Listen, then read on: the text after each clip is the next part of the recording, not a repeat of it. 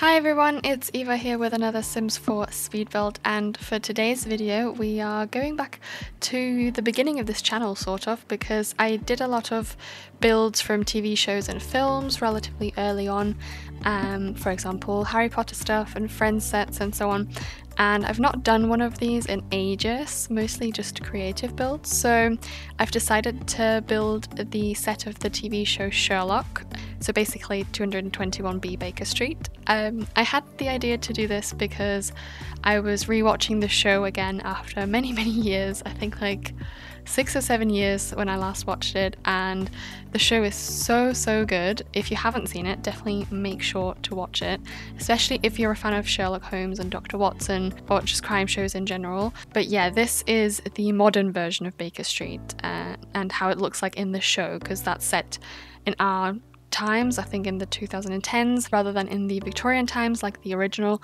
So basically I built 2 houses on each side of number 221B to create like the effect of a real London street, but I left those unfurnished and undone inside, so they're basically just facades. And the top floor of 221B is also dark because for some reason the house they used for the show, so like to film the exterior, has 4 floors, but I could only find like floor plans for 3 of them. So yeah, I kept that dark. But yeah, literally everything in this house is as close to the actual show set as possible.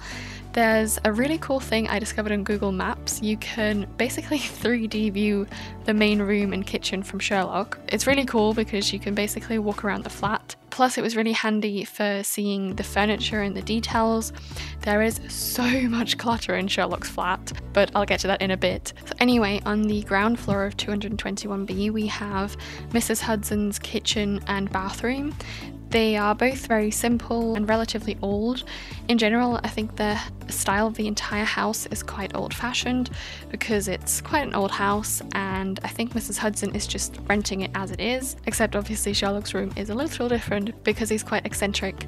So those areas are on the ground floor, and then there's also a sandwich shop called Speedy's, which is right next to the entrance and actually exists in real life. You can visit that in London. I think they filmed like one scene or so inside Speedy's. It's like a little cheap diner in regards to like the tiles and the colours.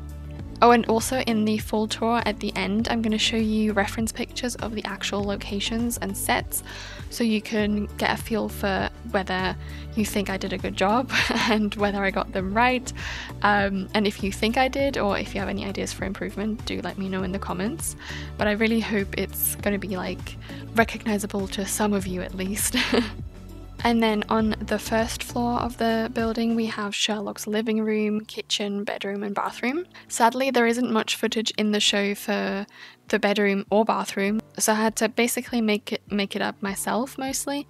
But for the living room, like I said, I was able to use the Google Maps 3D thingy.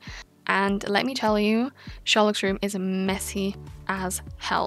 I couldn't even get it close to how messy it actually is. There is so much stuff lying around, books, folders, like piles of books. Nothing is neat at all.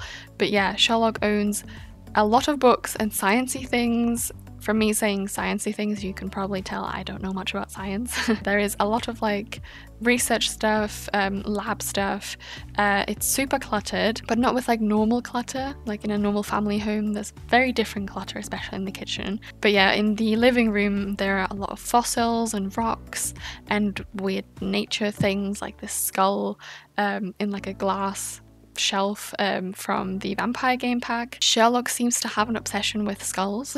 Lots of like detective equipment, like for example a magnifying glass from Kid Stuff, I believe, I'm not sure, and a map with clues and lots of files lying around. I think he uses his flat more for work rather than actually living there. I mean, I can't imagine eating next to skulls and weird science experiment stuff, if you ask me.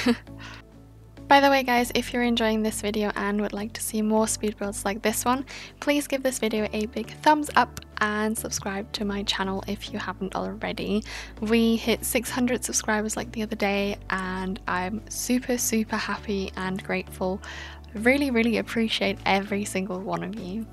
So back to the build. The kitchen is an absolute mess in my opinion. It's not really a kitchen, it's more like a lab.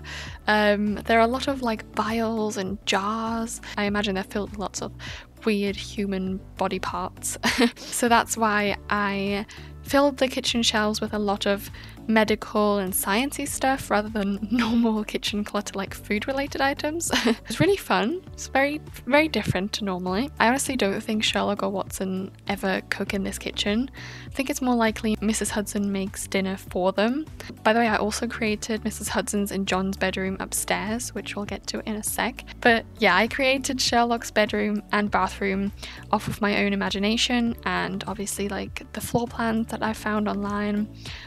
Same goes for Mrs. Hudson's bedroom. Well, it's more like a living area, I guess, because she has her living room and her bedroom in one. She's obviously a lot more tidy than Sherlock, and it's a lot more feminine. I added a lot of like feminine touches to the room by putting lots of flowers. If you haven't noticed, there isn't a single plant in Sherlock's flat. I assume he'd be unable to keep them alive, like me. And then John's room is quite simple and minimalistic. Again, very old-fashioned because it's just a normal rented room. He's downstairs with Sherlock most of the time anyway. The speed build is coming to an end now, but the promised tour is coming up with all the reference pictures, and you also might spot John, Sherlock and Mrs. Hudson. I did not create them myself, they're from the gallery, and I'll link the names of the creators in the description.